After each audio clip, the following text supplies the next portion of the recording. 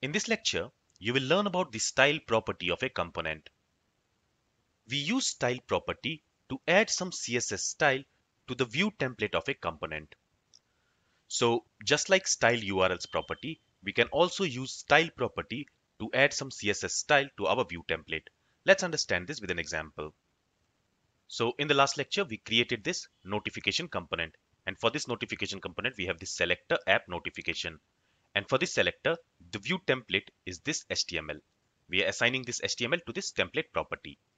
Now, if we want to add some style to this view template, then we can write that style inside this notification.component.css file, because here we are using StyleUrls, and to this we have assigned this CSS file, this notification.component.css file. So Angular will use the CSS style which we will specify inside this notification component.css file, and that will be applied to this view template. Now, instead of using an external CSS file for applying style to our view template, we can also write inline CSS style. And for that, we can make use of style property. So here, instead of using StyleUrls, let's use style property. And to this style property, again, we assign an array, but inside this array, we don't specify the path of any CSS file. Instead, we write inline style inside this array. Okay, and this should be styles and not style. All right, and inside this array, we can write the inline CSS style. And since we are not using this container component.css anymore, let's go ahead and let's delete this. Now let's say we want to add some style for this div element.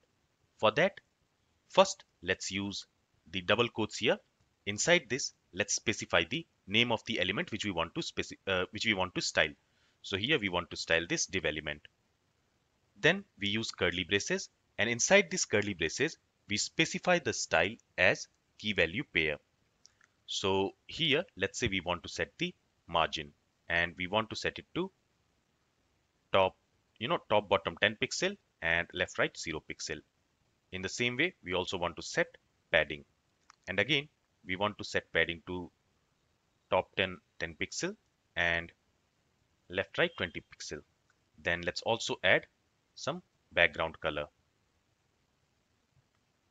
and let's also set the text align to center. Okay, let's save the changes. Let's go to the web page, and here you can see the styling has been added to that div element. In the same way, if you also want to add some CSS styling to the paragraph element, then after this closing single quote, add a comma, and then you can use another single quote, and here you can specify the styling for the paragraph.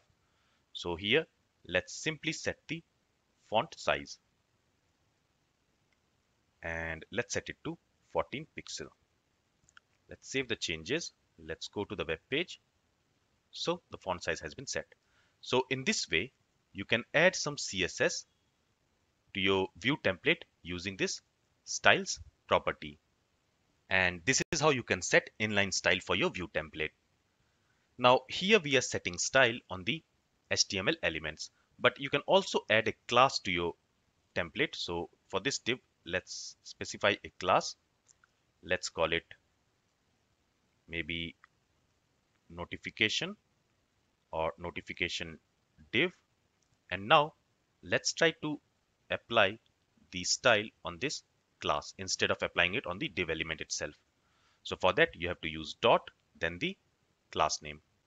Let's save the changes. Let's go to the web page, and you can see it is still working.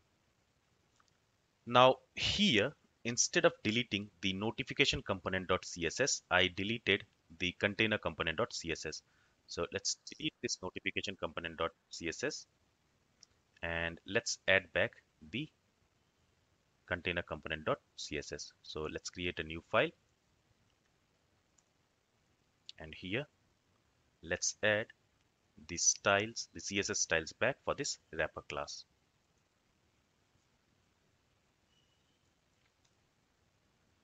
Okay, so here I'm setting the margin and the width. Let's save the changes. Let's go back to the web page, and now it is working. Okay, so to style your view template, you can either use the styles property or you can use StyleUrls property. Now again, using styles property, we have some disadvantages. For example, if you misspell anything here, then you won't come to know about it during compile time. So let's say if I misspell this margin, and if I go to the web page, you will notice that margin is not applied here. Okay, so here we don't have any error, but that style has not been applied here. That's because we have misspelled it. And another disadvantage is that we are mixing the TypeScript code with CSS code. And that's again not a good practice. This is all from this lecture. Thank you for listening and have a great day.